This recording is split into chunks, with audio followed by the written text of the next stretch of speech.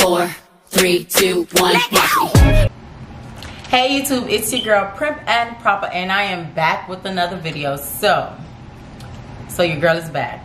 The reason why I'm doing this video is because I put up this post on Instagram and Snapchat, and people were just DMing me off the hook. Like, I didn't even think it was gonna be like a big deal. I didn't think I was gonna get hundreds. Well, I didn't get hundreds of DMs, but I didn't think I was gonna get like 10 DMs or 30 DMs about what I was saying.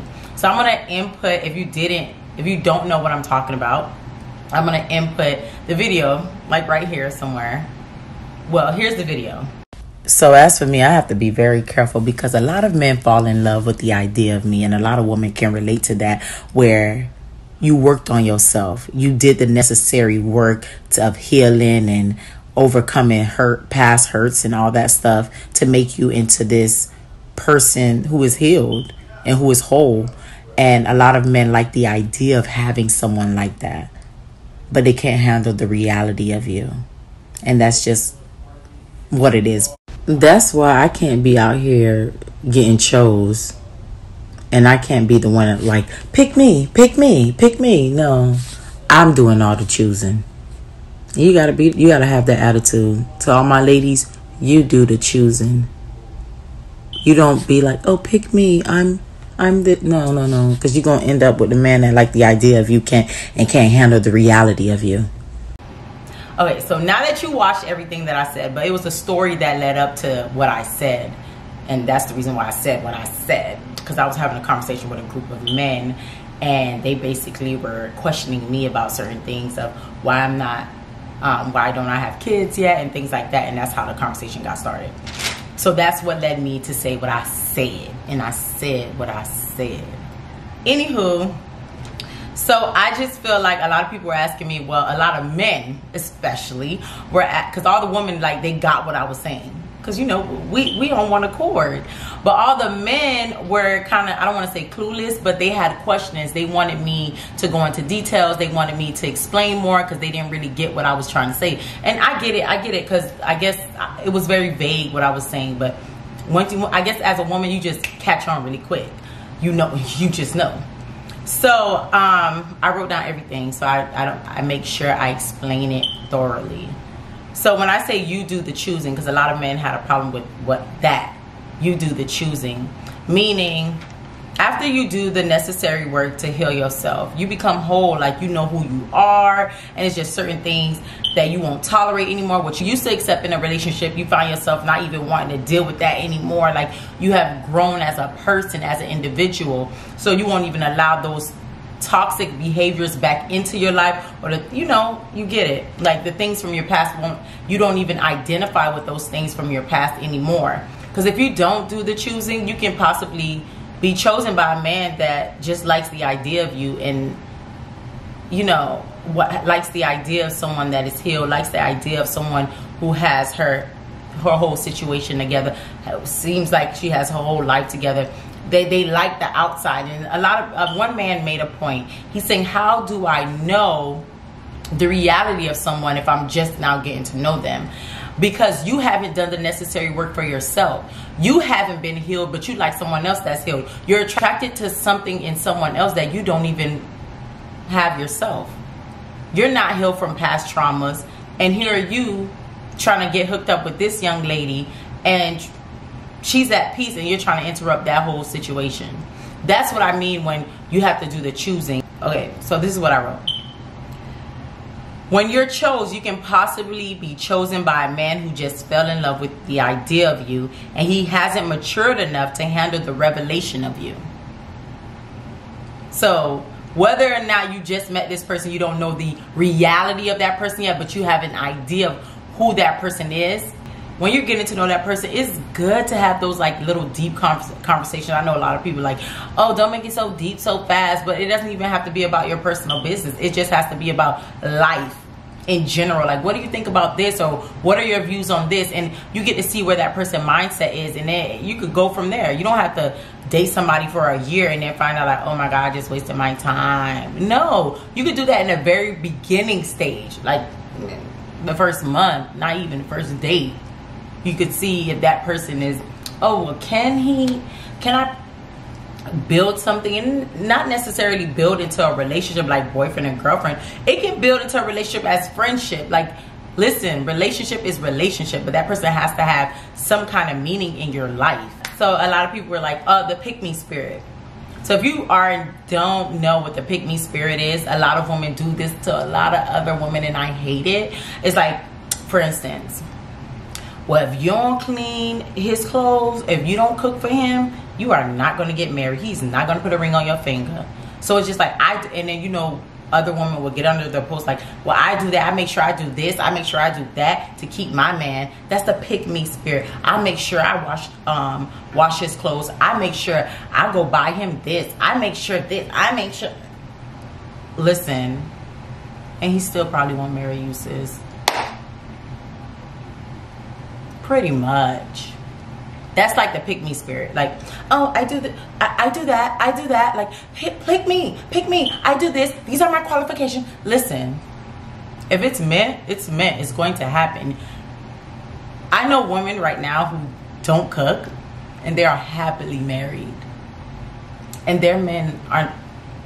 I'm looking from the outside, but they don't look like they're starving. So somebody is doing the feeding, and they're happy. So, and another thing, when you do the choosing, what I like to call the choosing, you know what you want, and you know what you don't want. Most importantly, you know what you don't want, because a lot of things, what you want is not necessarily what's good for you, but the things that you know that you do not want. I'm not talking about, well, if he not 6'5", I don't want it. No, not those I don't want. I don't want someone that's controlling. I don't want someone who is not financially stable. I don't want someone who's all over the place. I don't want someone who can't feed my brain. Those important things. So when you meet this guy, if he doesn't have those qualifications, you know that that's not what you want, and it's okay. Like, I don't choose you. But that's the whole point of you doing the choosing, is when you get to say, yeah, nah, you're not for me. Nah, I'm good. Because a lot of times, I know we hear this a lot in church, where it's in the Bible. It's in the Bible. It is in the Bible, you guys. It is in the Bible. In Proverbs 18:22, it says, he who finds a wife finds a good thing and obtains favor from the Lord. But a lot of people get stuck on he who finds a wife. And I totally agree that my whole view on that, listen, is yes, when a man is ready, he makes the move, like proposal wise, you know, because I feel like we kind of stay ready, you know what I'm saying? But when they say he who finds a wife finds a good thing, you have to first know that you're that good thing. I totally agree with that Bible verse when it comes to that aspect of it. But it's another aspect where I'm like, he who finds a wife, because I feel like sometimes a man can find you because he's ready, but that doesn't mean he's the man for you. So the fact that he found you and you're not doing the choosing, you're not weighing out your options, like, or you're not even thinking about, oh, this is not what I want in a relationship. This is not what I want in a marriage. This is not, you know what I'm saying? You actually had him choose you. So the fact that you're not doing the choosing, anybody will come to you. Because when you don't do the choosing, you put yourself in a position to be chose by anyone who will come at you. Get in the mindset of, I'm doing the choosing of who I want to get with, who I want to be with, who I want to spend the rest of my life. You leave that power up to someone else to choose you, and it may not even be what you 100% want, but you just choose to settle like, oh, he chose me, he has a good job, he's a good person, he's nice, I am getting a little older, they are saying I don't have kids yet, he chose me, he's ready, he already has the ring. But when you do the choosing, you're not on anyone's timeline, you're not on anyone's time frame.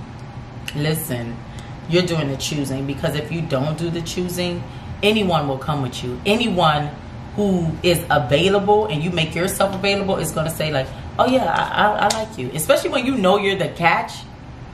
When you're the catch, when you have done the necessary work, like letting go of life's traumas, healing from past hurts, and, you know, mastering self-love. And that's a continuous journey of mastering self-love, but learning to love the art of what self-love is. That's when you know that you're the catch, that anyone that comes into your presence or gets into a relationship with you is going to benefit in. When I say, what I mean by benefit is they're going to be able to grow with you. They're going to be able to learn something from you, and that will better their lives. You're going to be a blessing to them. So when you know you're the catch, it's so easy to be put in a position where anyone will come with you. One is going to want the diamond. But if anyone can obtain the diamond, how valuable is it? So when you do the choosing, you get to see like who is really worth having me, who worked hard enough. I don't even want to put it in that aspect, but not who works harder, but who's worth my time, because my time is valuable. So you set that up. Like, I do the choosing. Like, yeah, we may be coming to one. Like, you may come to me, but I could choose not to entertain you, and that is the whole power in choosing. Being able to choose and not being chosen. Because I remember it was a time where if a guy liked me, I just dated them, like whatever. Of course I had to like them a little bit, you know what I'm saying? Of course I'm not just out here dating everybody that likes me, but it was just like, it was no qualifications. Like, I just dated the person. It's like, oh yeah, I think he cute, whatever. But it's just like, it's because I wasn't doing the choosing. Because if I was doing the choosing and I knew what and you can't do the choosing if you didn't go through the necessary work. Because being able to choose is a power, I like to say, where you know your worth and you're not pressured by society on what they say is a mandate on your life. Like, oh, you have to have a child before you're 30 or 35, or it's too late. No. That if you feel like the person that God has for you, you haven't met that person yet, you're doing the choosing. You're not being chosen, because obviously if you're the catch, they're coming. They are coming for you. Because you are a blessing. And people know that. These guys are not dumb, okay? And when a man knows what he wants, another thing what I said was the 5 year, like, I'm not going to be waiting 5 years to, you know, to marry somebody. Like, I'm not going to date someone for 5 years and wait for him to marry me. And I know some people are looking at it like, well, isn't that a whole contradiction on you saying the whole timeline thing? But that goes into the whole aspect of me being a chooser. Like, I'm doing the choosing. Because I feel like if I already did the necessary work, right? I'm good. We get in a relationship. And I get to decipher whether or not, okay, I could build with this person. I could move. I could see myself spending the rest of my life with this person.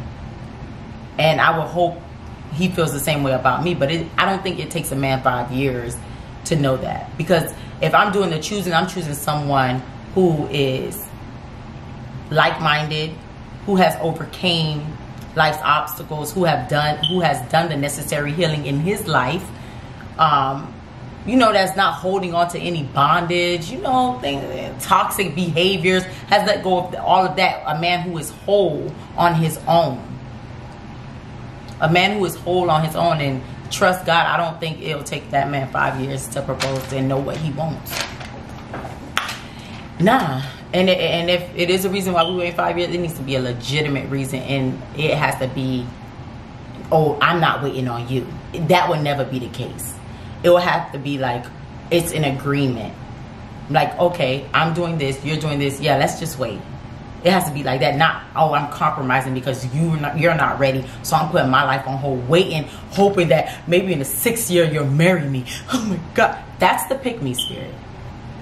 You waiting for this person to marry you because you think you can't do no better, or you love this person more than you love yourself, so you can't walk away. Yeah. And you feel like he's the catch, and you forgot that you're the catch. Don't lose your identity in a relationship. That's the biggest mistake a woman can do. Because you are your own person, whether or not you're married or not. You are your own person, and You have to have self-love in order for you to be the person that's doing the choosing. Because if you don't know yourself, it's not going to work. Because you don't know what you're choosing for. You haven't gotten that revelation. You don't know who you are. So you don't even know the reality. Your reality. Not what you see. I'm talking about who God called you to be. Who, you know, you are not your life's traumas. You're not your past hurts. So by holding on to that baggage, you are something that you're not. You're living something that you're not. So you're ultimately being chosen. And like spirits know like spirits. So if you're broken, you're going to attract a man that's broken. Let me say that again. Like spirits know spirits. So if you are a broken person, you are going to attract broken people into your life. Because you don't know yourself, so that is so familiar to you. You can identify with that, so you ultimately get chosen by those people and you just go with the flow. So knowing your worth as a woman, just because he wants you doesn't mean he deserves you. Just because a man wants you does not mean he deserves you. So yeah, so that's basically, that summed up my whole little, I don't even want to say rampage, my whole little talk on Instagram. But a guy had a couple of questions for me.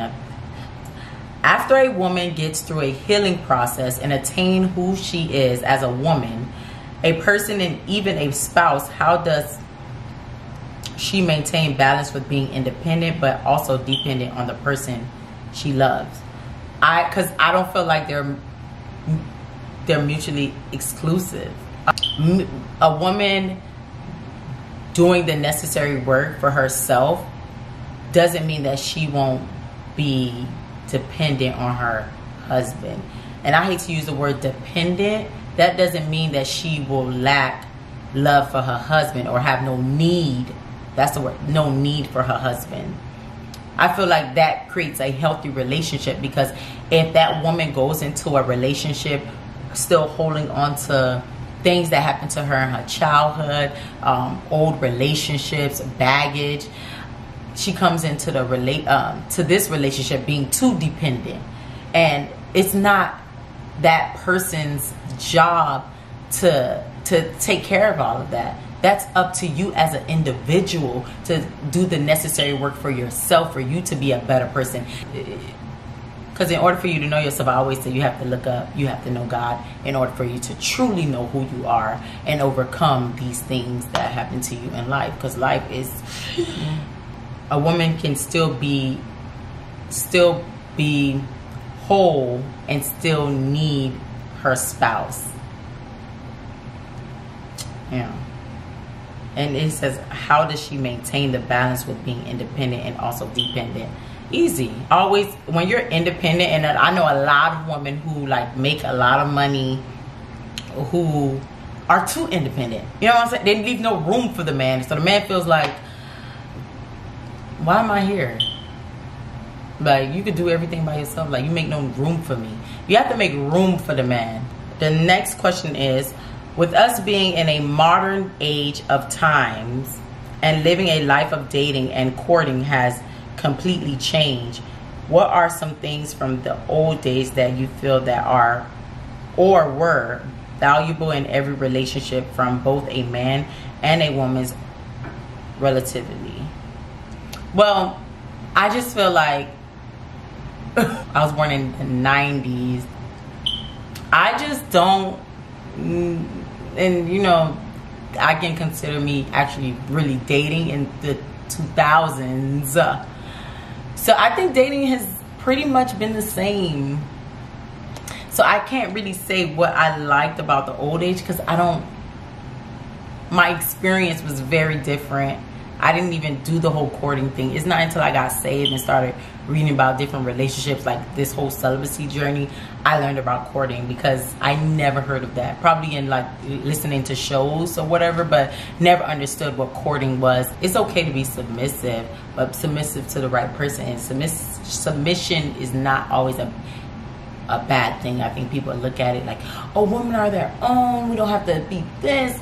But it's okay to be submissive to the right person. And that person, if you're submissive to the right person, I don't feel like it feels like control.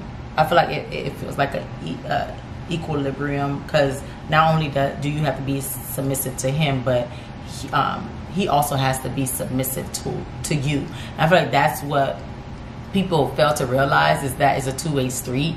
Just because it's not only, submission is not only due to the woman, not due to the woman, but submission is not only due to the man, but it has to be due to the woman as well. It has to be reciprocated back to the woman. I feel like that's how the relationship will work. It's not like do what I say, it's how can I serve you? And when you serve somebody, it's just something in that. Jesus was a servant, so yeah, when you serve somebody, it's not control, like, oh, you need to do this. No, like, no one likes to feel like they have a second parent and they're in the next phase of their life, that they're going through childhood all over again. Like, no, that's not submission, that's control. And run, okay? Run! This whole journey that I had to go on to be the chooser, the person that's, okay, I'll date you. Yeah, you look like, and then when I get to know you, like, it doesn't take you long to see if that person is for you.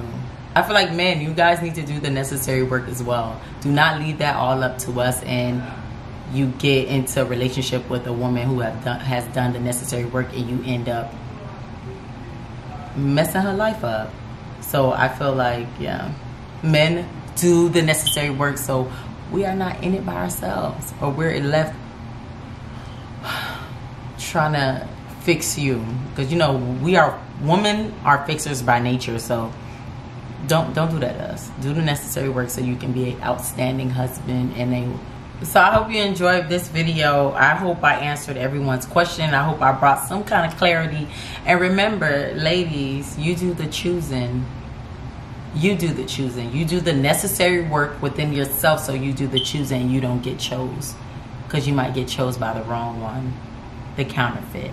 And we want to avoid all of that, because ain't nobody got time for that. Ain't nobody got time for heartbreak. We just trying to level up in 2020.